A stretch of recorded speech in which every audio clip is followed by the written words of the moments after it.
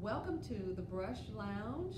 We are back for part two with Gwen Brain, our guest, Evie Berenger Hernandez. Why did I want to call you Garcia? What? Evie Berenger Hernandez is co-hosting with me. We've been talking about cognitive behavior therapy, and if you watched segment one, we kind of got into some of the conditions, some of the things that can happen to cause us to need this type of therapy and this type of support. This time, I want to talk a little bit about a couple of things. One, we said we'd go into, I said we'd go into some of the things that we can do ourselves to help with processing our pain, processing suffering, processing depression, anxiety, these types of things, stuff that happens to us. But in the break, we got a chance to talk to Gwen, and so I think we better let Gwen kind of lead us into what happens in some of her sessions or some of the things that she might recommend for us to help us. Every therapy, every therapist is different.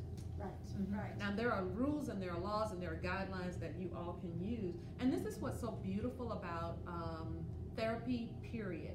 It's just like friendships and relationships and anything else that we do in family. You have to find what works for you, and that's okay.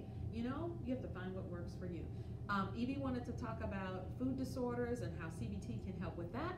So let's get into our conversation. Welcome, and thank you so much for joining us. Gwen, tell us about your practice, and when you send someone away after a therapy session, what does homework look like? What are some things that people can do at home? Yeah, so some of the homework that we use really helps challenge our thought patterns. So for instance, someone might have a negative self-talk that when I walk down the halls at my business, my place of employment, people give me dirty looks.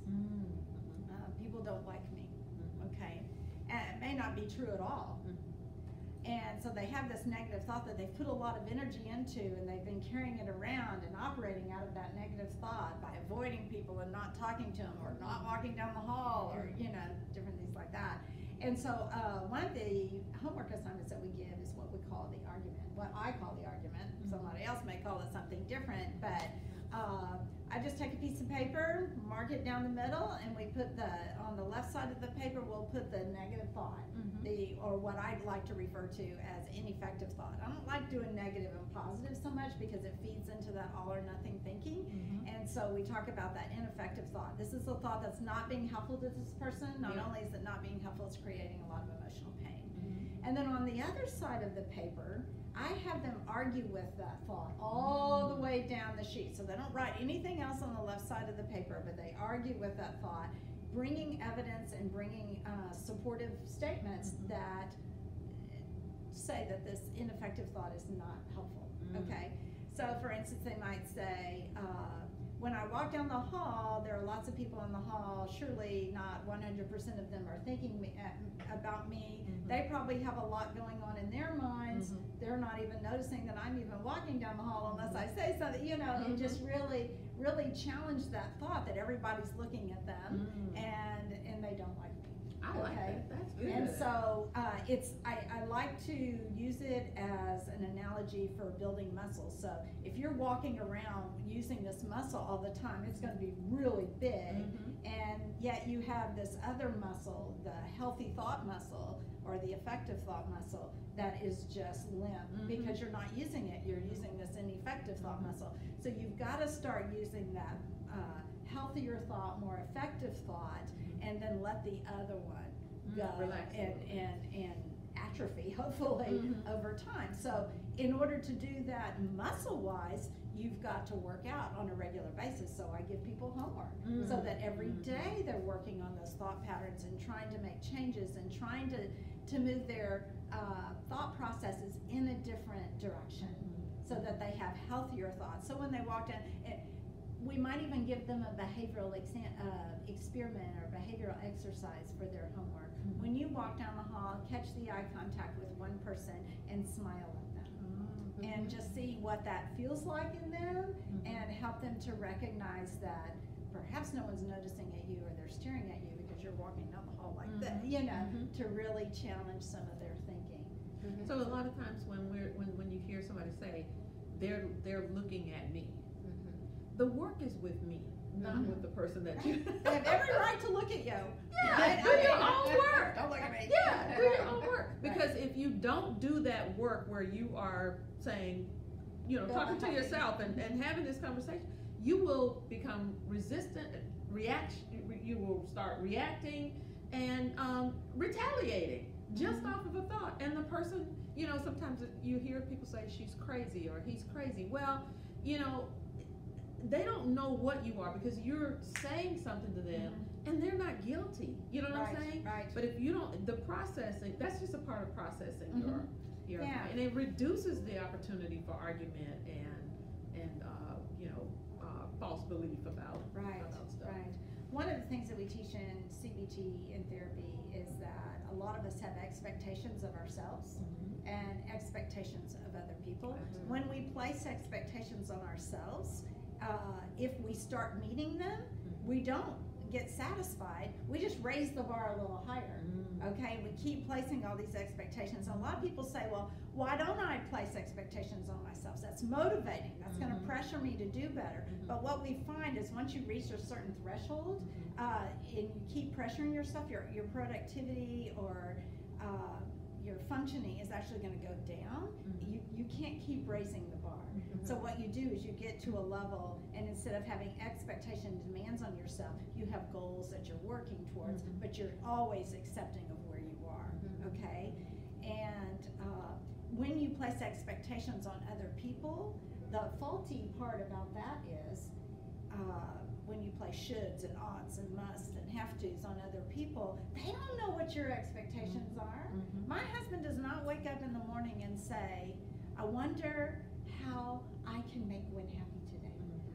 He is thinking about, am I going to get to work on time? Is the dog going to poop in the time and I have allotted for her to poop in? He's not thinking about me and what my expectations are. He's thinking about what's going on in his own life. And so if he doesn't meet my expectations, that's my fault for having an expectation, right? And so you could say things like, it would be nice if he picked up the dry clean. But you can also say like that. I asked him, right? And you change your expectation from a should, an ought, and a must of other people, or a should and an ought and a must from yourself to it would be nice, I would like. So for instance, you have children, and you might say to yourself, I've got to donate $10,000 to my son's wedding. And a good mother would donate $10,000 to her son's wedding, and you might be walking around with this idea, and you don't even have $10,000, right? But you're walking around with this idea that I've got to give $10,000 to my son's wedding. That actually happened. It wasn't $10,000, but my son and his fiance, my new daughter-in-law, they're doing their wedding totally not a traditional way. So as the mother of the groom, I thought we should host the reception. I mean the rehearsal dinner, because that's the tradition. We host the rehearsal dinner, and so we're down to the wire. But I said to my son, finally, because I was trying to be so quiet and just let them do this amazing thing themselves, and so I finally said to him on Thursday, I said, well, Nicholas, I heard that you're getting dinner together at Dookie Chase for the bridal party. I said, your family is supposed to do something, so we're supposed to do the rehearsal dinner. You know what he said to me? He says, oh wow, Mom, we had no idea. And they have a wedding planner, and it stayed right there. I said, okay. He says, Mom, if you'd like to, no problem. But it could have turned into a big old something. Yeah. You know it what I'm does, saying? because people have ideas of what is expected and what's not. And if you can change that to, well, it would be nice. Yeah, I would appreciate it, I would prefer, I would like, and then let go of, like, I would prefer, or I would really like to be able to give my son $10,000 for his wedding. And then the pressure's off, right? It just lands differently in your body than I should do this. And I have to watch myself a lot of times, because my thoughts almost almost all of my shoulds are around my children. I should call them more often. I should not call them very much. Where's the right balance? You know, kind of coming. Do I call them? Do I not call them? Am I intruding in their lives? Am I not intruding? That happens Isn't with me even too. it's even true when you're talking to other people. You shouldn't. There you go. go. Say should. You should do this or you should do that. Yeah, and so what I would recommend is posing it as a question. Have you thought about? So she could have said to her son, have you thought about the tradition that typically happens in the United States, that the Grimm's family takes care of the rehearsal dinner? How would you like to approach that? Instead of just saying, you know, you know what I'm saying? And so just trying different words out that are not so black and white, all or nothing, Rigid. do it or don't. Yeah, a lot of rigid thinking happens in people. And so many families do get involved in the wedding process. Me and his fiance are very independent and wanted to do their own thing. So I've done my own work, you know, and I've kind of said, whatever they want to do, let them do it. If they need something from me, let me know and we will do it. And so I've stayed away and given them the opportunity to enjoy themselves doing that because of my own process. So I worked in the wedding business for years. I watched moms and dads say, you cannot have this, you can't have that. We control the guest list, we control the this, we control all those kinds of things. And I said, I wasn't going to do that in this case. And I think it's been a beautiful journey for us for something like that. But that doesn't mean that I didn't have some of those expectations. I just said, oh, I remember that mom saying, I remember that bride being so humiliated walking down that aisle. And I said, I'm just going to let them do whatever they want to do and just sit and be the support. So, son, you will not be getting $10,000. Well, and it's their journey, and I'm just kidding. and letting go of the thought that it's about you or that you should contribute to it is in reminding yourself that it's their journey. Some moms or families will try to live out the wedding, the dream wedding that they wanted through their own children. You know, their dresses become more important than the bride's dress and all this kind of thing. We're doing tennis shoes at this wedding. That was hard for me to do, but if that's what they want, I'm in it. They've even asked me to walk down the aisle with my children's father, which we've not been married for over, 15 years maybe? I said, if that's going to make them happy, I'm willing to do whatever makes them happy. We're good friends anyhow, so whatever makes them happy. We've got a few minutes left, and we have to talk about food disorders with Ms. Gwen and how this whole cognitive behavior therapy can help with something like that too. And we actually may want to do a whole episode on food because lots of women have unhealthy relationships with food. So we could do just a teaser, and we can can pick it up next Monday. I think that would be great because, like I said, lots of women, and I've been down that path before myself. So so people find safety in that eating. So eating. People find a lot of things in eating. But go ahead. If we want to table that for next time, I'm happy to do that. What really made me think of that is I don't know if you've heard of that book. I just got through reading it. I'm talking about it all the time. It's called Genius Foods. No, I haven't. You've got to read it, especially you. Okay. It's called Genius Foods. It's by an MD.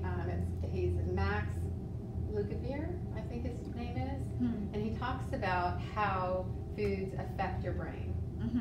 And he's done a lot of research all over the world with, it sounds like the best of the best, on how food affects your brain. And he actually goes into how drugs affect the brain as well. And he goes up into how sinus drugs affect the brain and can cause Parkinson's, and Alzheimer's and all of that. It's very interesting. And blood pressure and all kinds of different drugs. But so I want to know how therapy can help, because so many of us struggle, especially Americans, the way the food industry, and he talks about how the food industry has really gone in the direction of promoting addiction. Yeah. Oh my And goodness. so, yeah, and I've read another book, Wheat Belly, which really talks about that a lot Yes. as well. And so there is a big weight problem with Americans, I believe, because of that. And so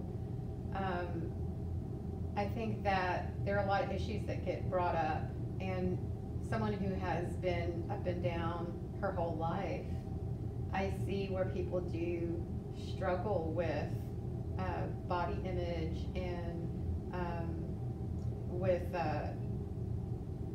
their, how confident they are. And so I think it's important, and I want to see how this therapy can really help with that. Yeah. And then Well, go ahead. how much what you're eating is affecting those things, your Mhm. mood, your confidence, and all of these things. Monosodium glutamate, I Mhm. cannot have, and it's in everything. Every time I went to the emergency room for a migraine, monosodium glutamate was in the food that I had been eating. I did not know. So you can be thinking that you're eating healthy and you're not, and be getting treatment for something that has very little to do with what's really going on with you. You know what I'm saying? Mhm. MSG in food causes something to taste good that doesn't really have a taste. Mhm. It's approved by the FDA, but it could definitely lead to someone needing therapy. Yeah. Well, and it can really, and we can talk about food till we're blue in the face, because there's so many different layers of that. Mhm. You have the food industry whose job is to make money. Their job is not to give you necessarily something that's good for your body. Their Mhm. job is to make money.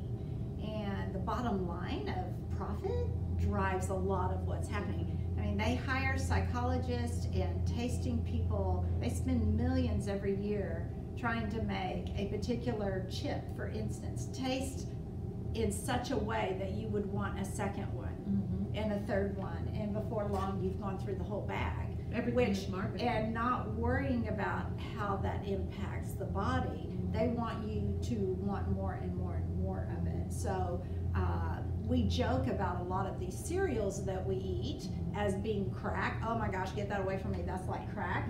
But it does hit the reward system in the brain, Yeah. very similar to crack. Mhm. So you can see why people joke and say, get those chips away from me or that cereal away from me, that's like crack. There's even a dessert called crack, you know, because people can't stop eating it. And I was at a party at Christmas time and somebody had brought some and I tasted it, and I know why they can't stop eating it, because I could not stop eating it, and because it hits all those things involuntarily.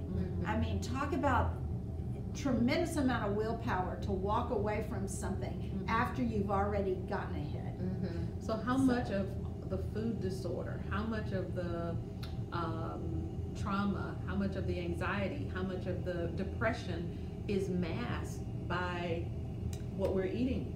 Yeah, a lot. So there's so many different layers. Everything we talk about, it seems like I'm always saying there's so many different layers, but there is a lot of layers when it comes to eating disorders, because food is starts feeling like it's not your friend. You know, it's not fuel, especially when you're eating something and it triggers things in your brain that makes you want more, or triggers things in your brain that makes you feel worse. And then you've got the whole, how is the body responding to this? The insulin spikes, and then craving more carbohydrates because your insulin is going up, and different things like that. It just, so much is impacted by what we eat, and how, which then leads to this relationship with food that we develop, even involuntarily, at the whim of the food industry, or at the whim of how we were raised to have a relationship with food. You know, I grew up with an emotional eater. When I came home after having a bad day, Mother solved everything with cookies and milk or ice cream, you know. And it made me forget, but what that did was generate more emotional eating within me. No one ever handed me carrot sticks and celery, or sat down with me and just loved on me and said, you know, it's gonna be okay. food was thrown at us. And I have to watch myself because I find myself repeating a lot of those same patterns. Is people will be in a bad mood and I'm like, can I get you something to drink or eat?